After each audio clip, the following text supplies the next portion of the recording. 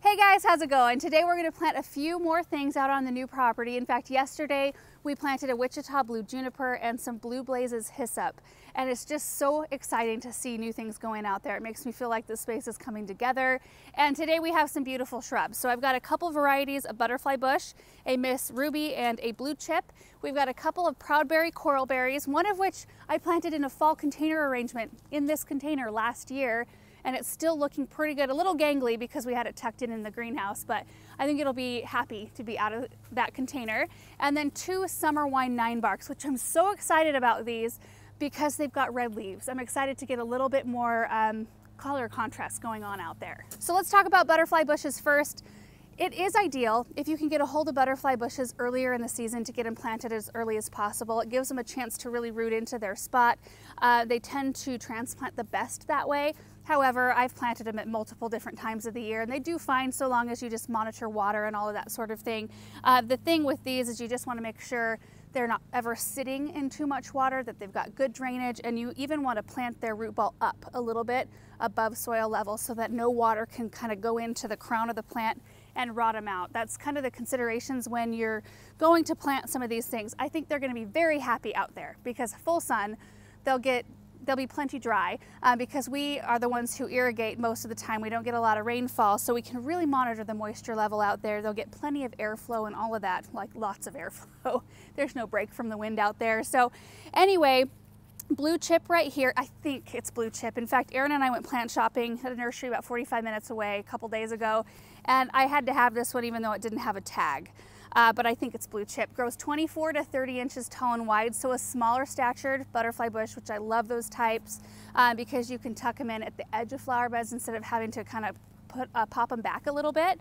And they're typically full of blooms from middle summer all the way through frost for us, and they bring in butterflies and bees like crazy. This one here is called Miss Ruby. Getting a little breezy out here today. Feels really nice. Miss Ruby has these really bright kind of fuchsia pink blooms. I really like them. They've got an orange throat too if you're looking close, so they kind of have a glow quality. This one grows 4 to 5 feet tall and wide, so one will tuck back a little bit behind some other things, but both zone 5 through 9. Let me tuck these back, bring my nice proudberry forward here. Now I've talked about proudberries before. I've talked about butterfly bushes before too. I love this shrub. We have them in a couple other areas of our landscape. They grow 3 to 4 feet tall and wide. I love the shape of their leaves. They're kind of like these cute little round buttons, and they usually have kind of like a bluish green look to them. They bloom like early to midsummer, kind of like a light white pinkish bloom. They're kind of insignificant blooms, but they are followed by the most glorious clusters of pink berries. In fact, you can see on this one, well, you can see on both of them, but they're starting to form. And so this whole thing will be these just really beautiful bright pink berries. The other thing I really appreciate about these, other than the fact that they can take our high pH soils and our full sun, is that they bloom on new wood and fruit on new wood, and they benefit from a severe cutback every year. You want to cut the entire shrub back to about 1 foot. It almost feels wrong. Every time I do it, I'm like, oh, I'm going to kill this plant, and every time they come back so full and beautiful. They also are really great for cut arrangements. I use them all the time because they seem to hold on to their berries, and some plants don't. Some you'll cut and they'll start dropping berries all over the place, but these really just stand up to that. In fact, whatever berries are left on the shrub that the birds leave look really beautiful with a layer of snow. I'm sure we have a picture somewhere of one of our coral berries with snow on their berries. They're also zone 3 through 7, so very, very winter hardy. Let me set this on the ground. We'll bring up one of the summer wines. Oh, these are such beautiful shrubs. I love the depth of color here. In fact, let's look at it from above. It always looks better to see the tops of the leaves right here. They look so gorgeous, and they're so adaptable, and they're so fast growing, and they require hardly anything from us because really you want to avoid pruning 9-barks if you can. They have a natural graceful kind of arching vase-like, I don't know how to describe it, structure. If you start to prune on them, that's totally fine. You can do that if you want to, but it will kind of mess up that natural form. They'll never really regain that. So you do want to pick a 9-bark that will fit your area. So this one grows 4 to 6 feet tall and wide. So it's not a massive shrub, but pretty decent size. And out there we can just let them do their thing and grow to their full size. I'm excited about that. Zone 3 through 7, I also use stems of this in cut arrangements a lot. They don't tend to wilt. They hold up for quite a long time. So I'm going to get these all in the gator and we're going to head out to where we're going to plant them.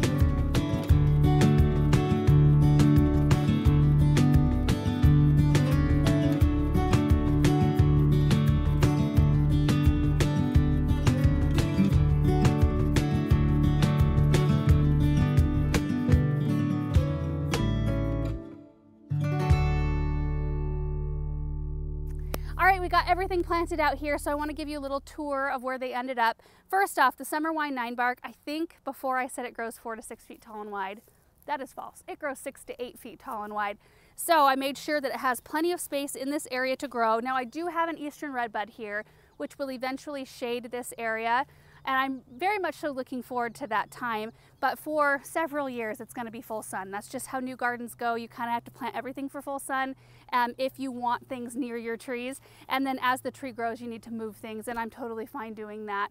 Right in front here, we've got some Tuscan Sun Heliopsis, which actually this is the front of the flower bed. But you can see we've got our grass pathway planted, and it's just now starting to sprout and come up, so we're trying to stay off of it. So this is kind of the front view right here, which I will show you later on. Around the back side here, the flower bed actually comes all the way out to about here. So this whole thing will be planted behind the summer wine, but it's just adding such beautiful color that I was really missing out here.